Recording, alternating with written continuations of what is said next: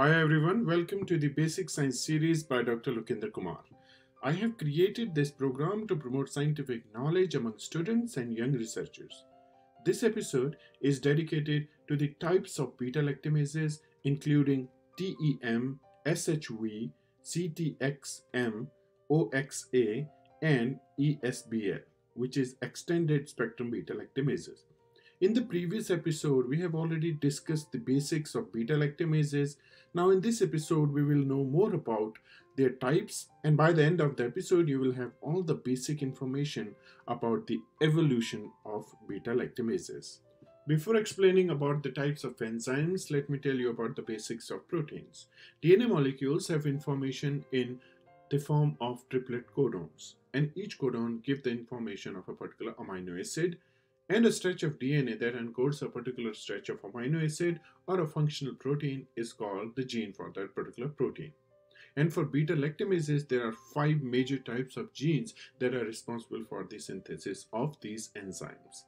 These are TEM, SHV, CTX-M, OXA, and ESBL.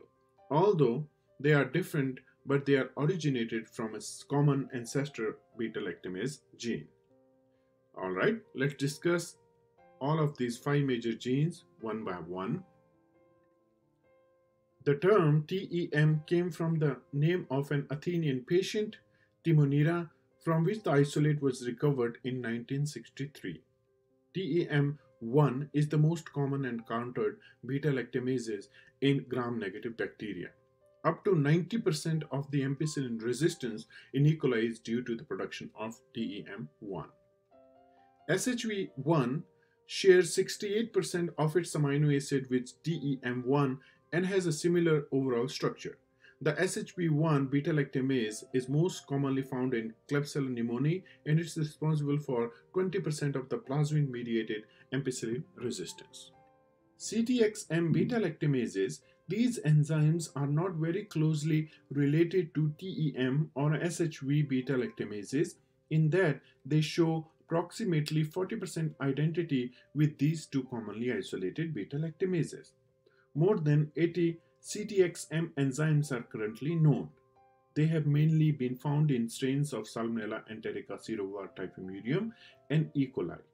There are subvariants in this group, and CTX-M14, CTX-M3, and CTX-M2 are the most widespread. OXA beta-lactamases were long recognized as a less common but also plasmid-mediated beta-lactamases variety that could hydrolyze oxacillin and related anti-staphylococcal penicillins. These beta-lactamases differ from the TEM and SHV enzymes in that they belong to molecular class D. These have been found in E. coli, Klebsiella pneumoniae, and other Enterobacteriaceae. The OXA type have been found mainly in Pseudomonas aeruginosa. Commonly expressed plasmid-encoded beta-lactamases that we have discussed previously confer resistance only to penicillin, not to other related antibiotics. But in the mid-1980s, a new group of enzymes, the extended spectrum beta-lactamases known as ESBLs, were detected. ESBLs are the beta-lactamases that hydrolyze extended spectrum cephalosporins, including cefotaxime, ceftriaxone, and ceftazidime.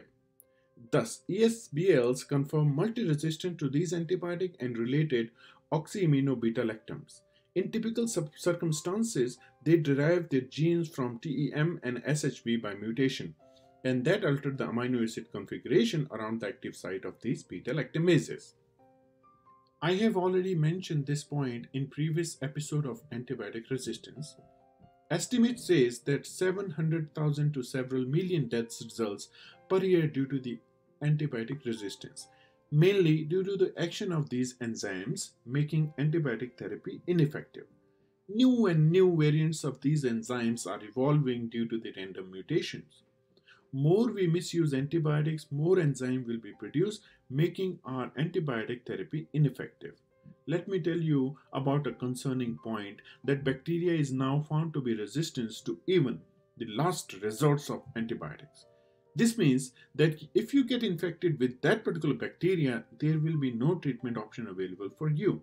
Positive news is that we can slow down the process of evolution of antibiotic resistance by avoiding the misuse of antibiotics. I'm going to again stress on the points that how we can stop the spread of antibiotic resistance. Do not use antibiotics to treat viral infections such as influenza, the common cold, a runny nose, or a sore throat. Ask your doctor for other ways to feel better. Use antibiotics only when a doctor prescribes them. When you are prescribed antibiotics, take the full prescription even if you are feeling better. Ensure that the members of your family do the same. Never share your antibiotics with others or use leftover prescriptions.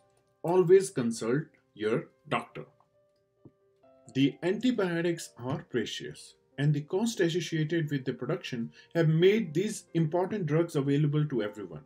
So just because they are available, we should not consider abusing these wonderful drugs.